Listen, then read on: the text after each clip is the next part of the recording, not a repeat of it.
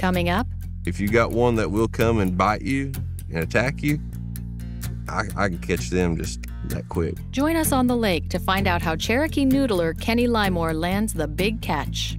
And I think it's important that Cherokee country today be depicted in an accurate way because there's so much misinformation out there. See how author Sara Hoklotubbe shares her passion for writing authentic Cherokee stories. And you might come down here and just see a number of trees and plants, but we're looking at a cultural landscape, something that kept communities together. Join Lizz Toombs on her journey to protect and maintain our culturally historic sites. Plus, reflecting on the struggles of the past, we look back at the Cherokee slave revolt of 1842. You learn from the mistakes in history. Not to mention Cherokee history, Black history, it's all a part of American history. So it's all our story. We all need to know these stories. The Cherokees. A thriving American Indian tribe. Our history. Our culture. Our people. Our future. The principles of a historic nation. Sewn into the fabric of a modern world. Hundreds of thousands strong. Learning. Growing. Succeeding. And steadfast. In the past, we have persevered through struggle. But the future is ours to write. Osiyo. Osiyo. Osiyo. These are the voices of the Cherokee people.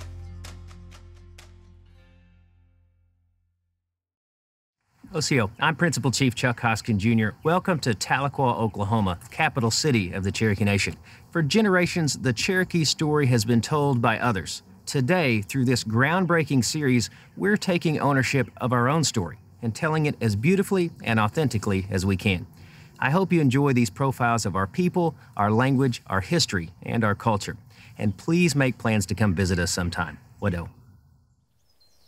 Osiyo, it's how we say hello in Cherokee. I'm your host, Jennifer Lauren, at the historic Hunter's Home in Park Hill, Oklahoma.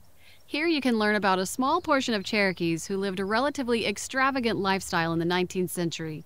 Unfortunately, that included the practice of enslaved labor. We'll have more on that later in the show. Kenny Limore is a true outdoorsman. Wrestling catfish from their holes in lakes and rivers all over the Cherokee Nation, it's easy to see why he's been dubbed the Cherokee Noodler.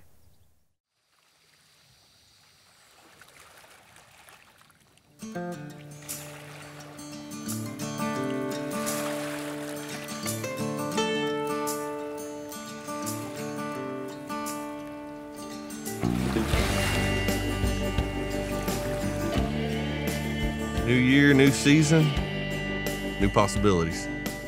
Our strategy is going to be the same. We're going to go out here, we're going to look, we're going to try to find these fish. But until we get out there, we don't know what to expect, and to me, that's exciting. Kenny Limore, manager of the Glass Hollow Ranch in South Adair County, and I've always been an avid outdoorsman. I've hunted, fished, noodling. Well, noodling is the sport of catfishing using your hands. It's an all-day event when you go noodling. I go down to the river, go to the lake, start walking around on the banks, looking for holes, and just feel for an opening, feel for a void. That's what that fish does. It goes to spawn. It'll find a spot under a rock and try to work its way under and then build a nest. So when you're going noodling, you look for those nests. Patience. Can't get in a hurry. Be one at any moment. Well, we might be out here all day. It's hard to complain about being at the lake though.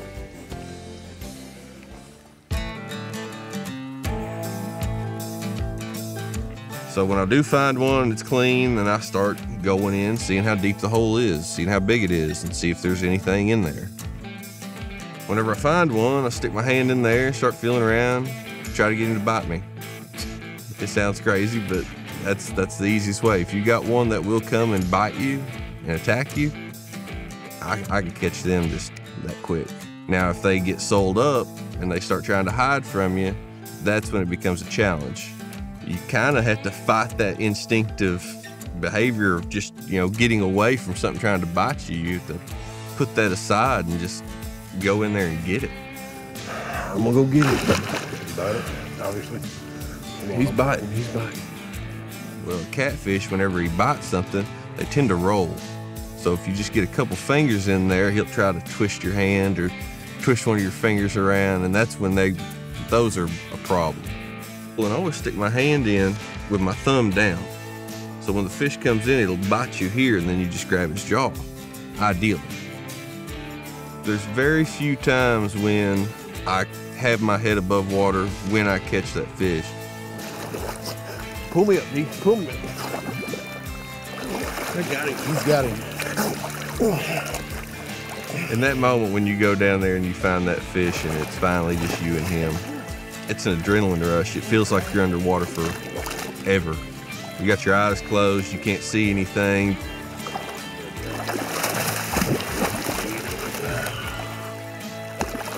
Not bad, boys. Oh, yeah. Well, he's pretty.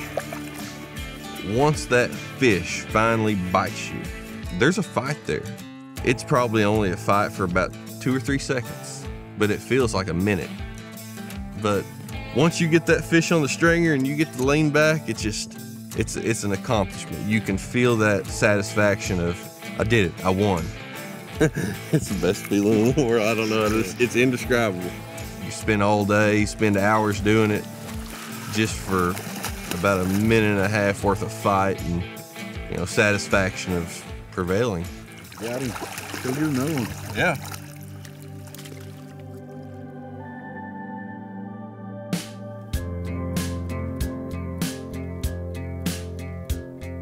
We're at Jack Jumper Bluff in South Adair County, and this is the area I've grown up my whole life. All these woods and all this wilderness, I grew up coon hunting, deer hunting, riding four-wheelers, trail riding.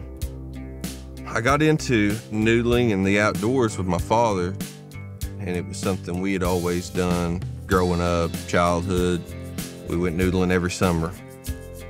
I didn't catch a catfish with a rod and reel until I was in my late teens, because all the times we ever went catfishing, we went noodling, and we'd catch enough meat to sustain throughout the year until the next noodling season. My dad was half Cherokee.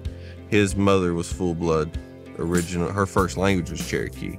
So our culture runs very deep, and it's something that has been going on in my family for a few generations now. So I feel like it is part of the Cherokee culture because it's part of my culture.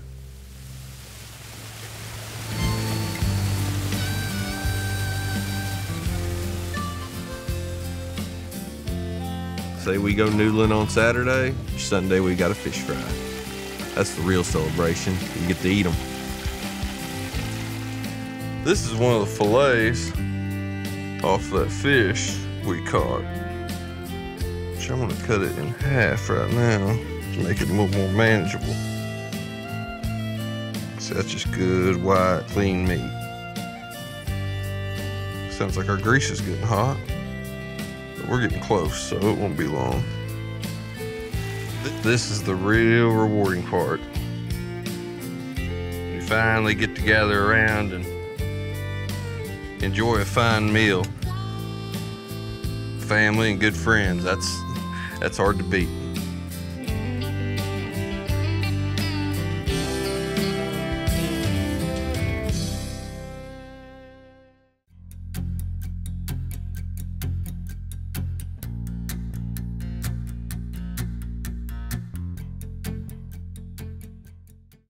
Sara Hoklotubbe is a mystery writer whose books earn high praise from readers and critics alike.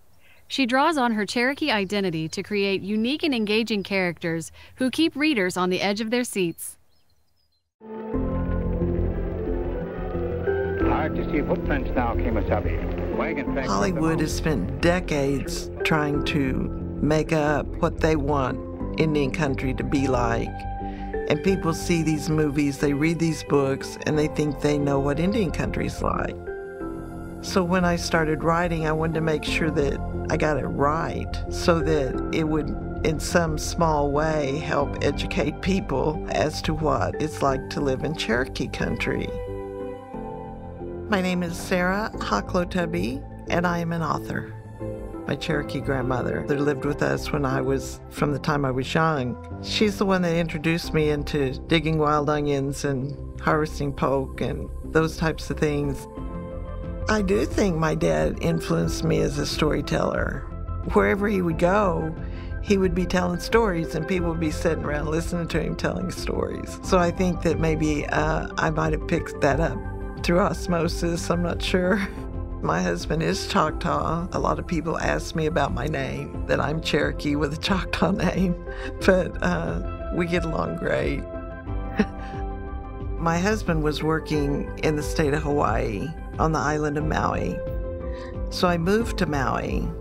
I found it impossible to find a job in banking. So my husband encouraged me and said, well, try to do something you'd like to do. And I said, well, I think I'd like to write. And I started writing my first book when we lived on Maui. And it just turned into a mystery, mostly because that's what I like to read. I like mystery novels because of the suspense, the idea of trying to solve the problem, crime, whatever it is. I am best known for the Sadie Walela mystery series. And Sadie is a young Cherokee woman in her 20s to 30s. She's independent. She's outspoken. She can speak the Cherokee language. She talks to her dog and her horse in Cherokee. She can pretty much do whatever she wants to do if she puts her mind to it. Tiny blooms fell from the Oklahoma sky, released by a nearby pear tree, making way for tender spring leaves. A morning breeze carried the white flowers through Sadie's car window, attaching the delicate works of nature to her hair. She flicked at the flowers with her fingers and then applied a quick stroke of lipstick, using the rearview mirror to check her appearance. The honey-colored tint of her flawless complexion, her jet black hair, and her high cheekbones reflected her daddy's Cherokee lineage.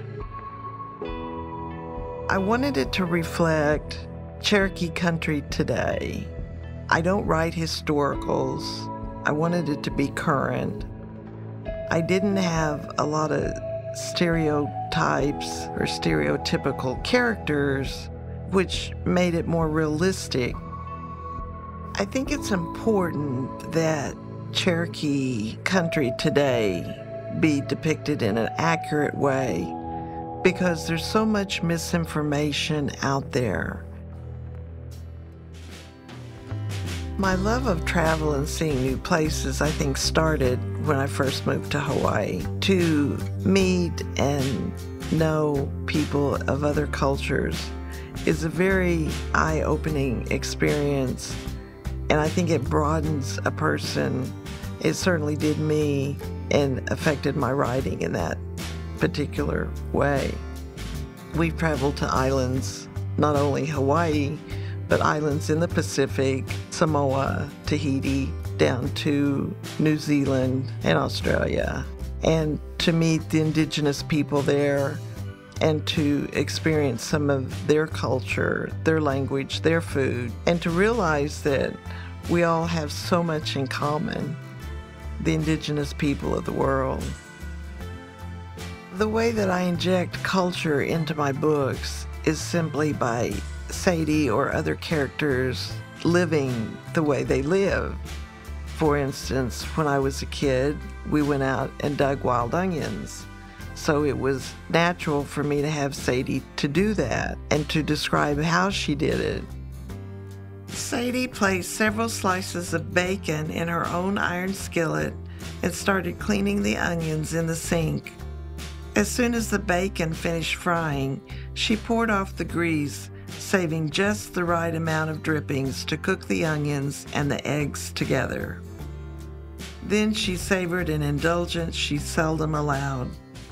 Although wild onions were a traditional Cherokee dish, she usually ate them only at church gatherings or special wild onion dinners offered in the community. Tonight was different. I didn't want to beat people over the head with it.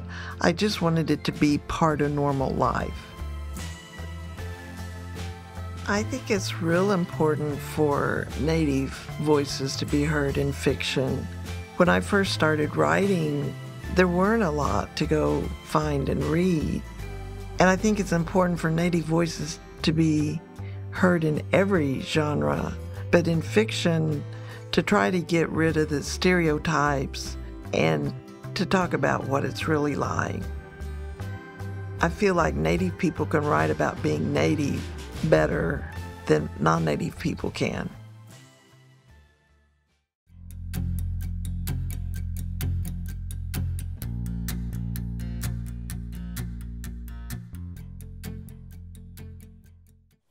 During the 18th and 19th centuries, many aspects of American life were adopted by some Cherokees who viewed assimilation as the best survival tactic against American expansion. One such adoption was the practice of chattel slavery. In this Cherokee Almanac, we look back on an uncomfortable part of Cherokee history, the Cherokee Slave Revolt.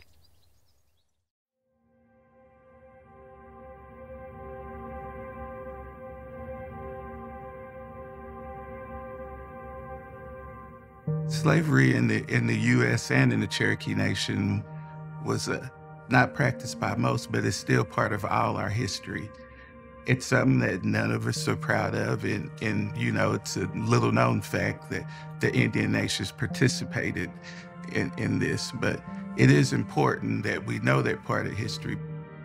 By the early 19th century, most Cherokee hunting grounds had been invaded by or ceded to white settlers. The United States was actively enforcing a civilization policy toward Native Americans designed to erode traditional Cherokee social structures. As some Cherokees assimilated to Eurocentric views of agriculture for profit, some also began to implement the so-called civilized practice of chattel slavery.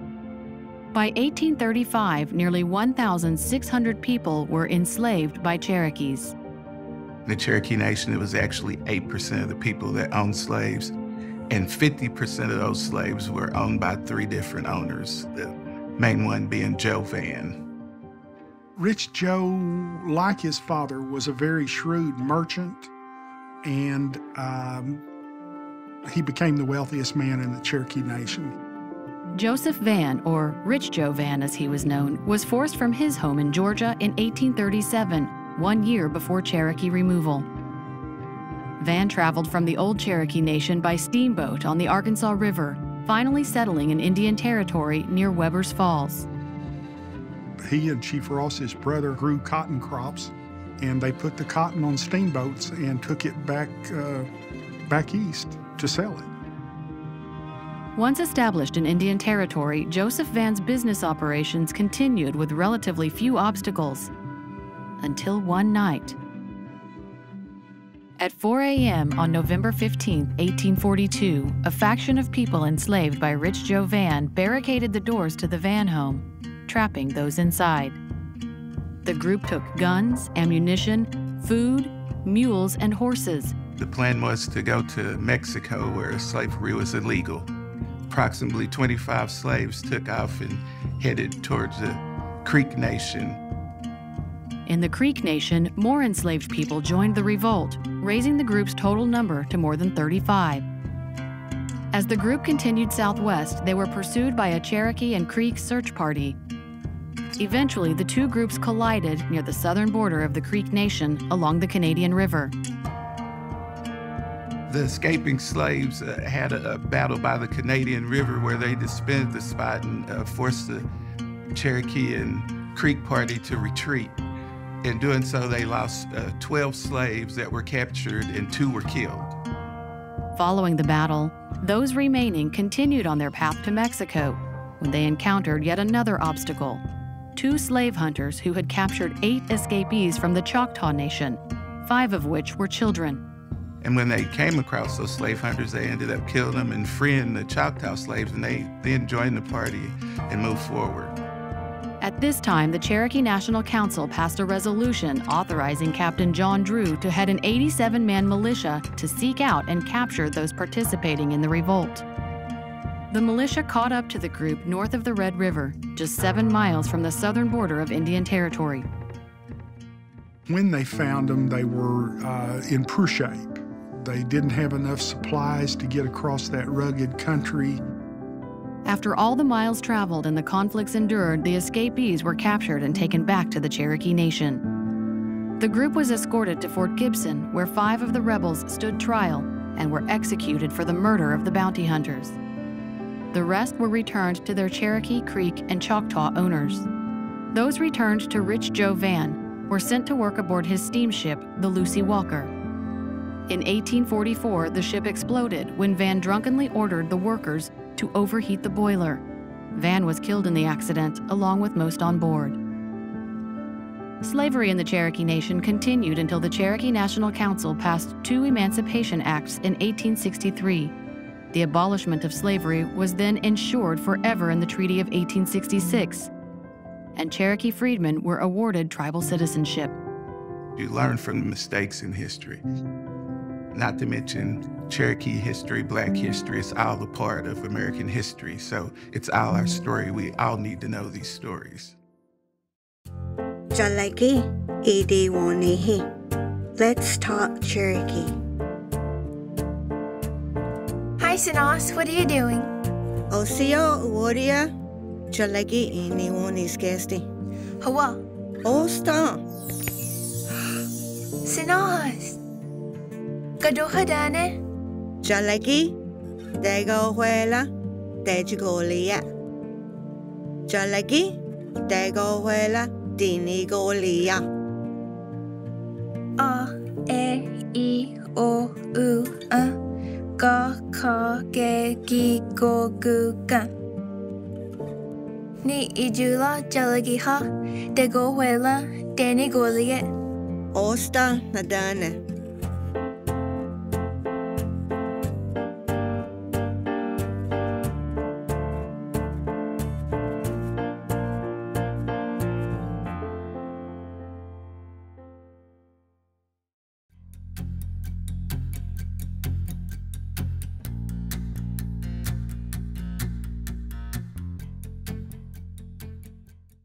Serving as the Cherokee Nation's Tribal Historic Preservation Officer, Lizz Toombs feels a deep responsibility to protect our cultural assets and historic lands for future generations. We caught up with her to talk about why this is important to our survival as Cherokee people.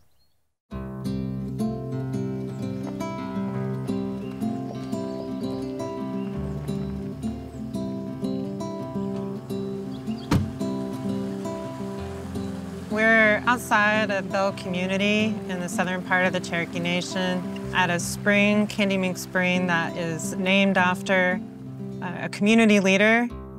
This place is really important historically to a number of families. Behind me, we have some fresh flowing water and a number of plants that are really important as a food source and as medicine. And so part of this role in historic preservation and cultural resource management means being able to document places of importance to communities. And it's somewhat of a challenge. I think a lot of people, when they think about cultural resources, they think about archaeology, which is an important aspect of site and cultural resource management.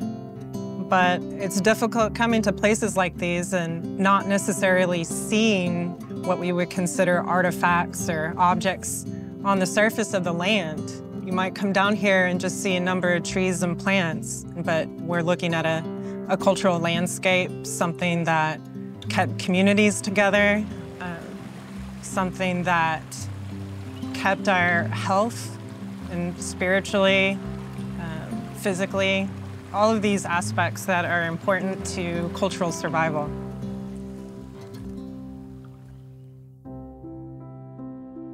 Our office is a National Park Service designated Tribal Historic Preservation Officer. The day-to-day, I get a massive amount of emails and mail with requests to consult on federal projects, and that can occur anywhere in our ancestral homelands. And really that runs the gamut of anywhere from like forest management projects to road development to housing development to the installation of cell phone towers. All of these projects we see as important to infrastructure, but we also have to really balance, the potential impacts that you could have on our history, on our identity. And so that's why it's such an important role to play in that process.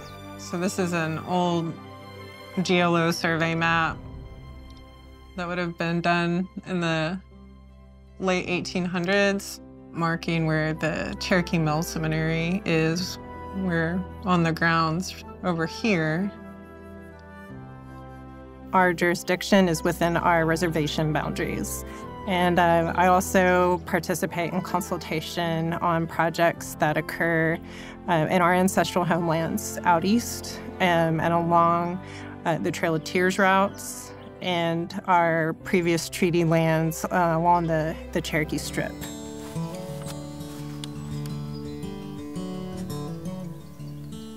This is my folks' place. They're no longer with us. My brother and I have made sort of a commitment to make sure that we keep this area in the best way that we know how to keep it protected. We would be in what's considered Old Uchi. It's a suburb of Kenwood. They say the fastest way that you can get here is to be born here. Growing up in this area, I don't know if I realized how important it was to my identity. I love this place.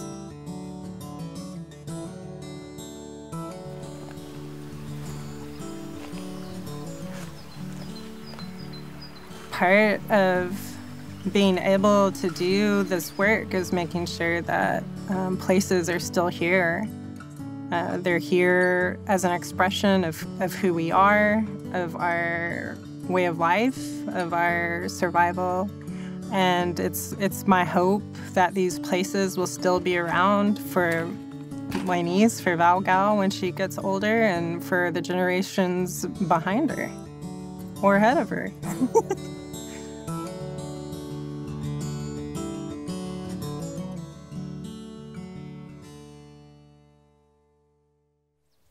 We hope you enjoyed our show. And remember, you can always watch entire episodes and share your favorite stories online at OsiyoTV. There is no Cherokee word for goodbye because we know we'll see you again. We say, Dodadago ha'i. Wado.